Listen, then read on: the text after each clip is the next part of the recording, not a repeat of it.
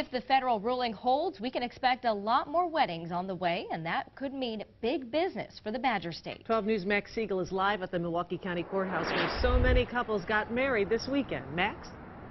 They did. They rushed up these stairs right here, headed inside the courthouse to get that marriage license and make everything official. You know, there was a lot of joy around this place this weekend, and now our economy could see some too. From weddings at the courthouse to colorful parades, many in Milwaukee celebrated legal gay marriage in full force this weekend.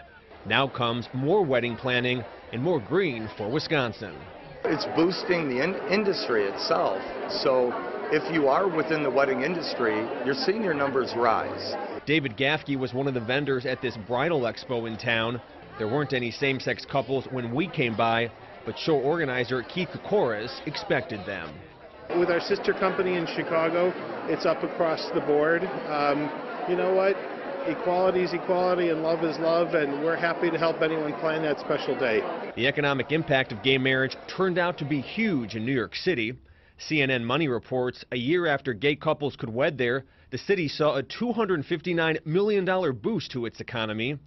An ABC News report said Iowa saw a $12 million to $13 million boost after 2 years. I look forward to seeing how the different businesses, local businesses, step up to support us in terms of, caterers and event planning. Christina Land and her partner didn't get married this weekend, but say wedding planning is down the road.